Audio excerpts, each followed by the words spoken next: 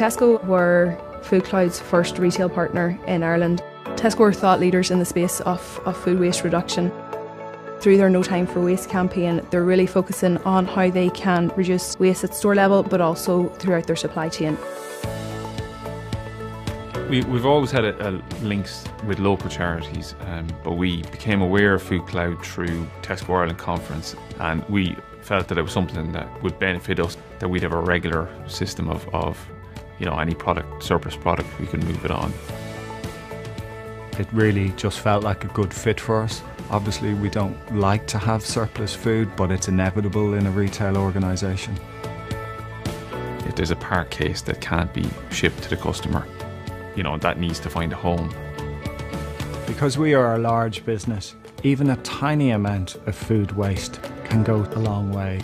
And we're better to send that surplus at the end of an evening to charities around the country who are supporting those most in need. It's obviously a very short life product, so it needs to be moved on quickly and used quickly. For maintaining our brand reputation as a company that takes food safety very seriously, it's very important to us to know that it's gone to a responsible partner, a place where we know it's going to be used correctly and they know how to handle the product.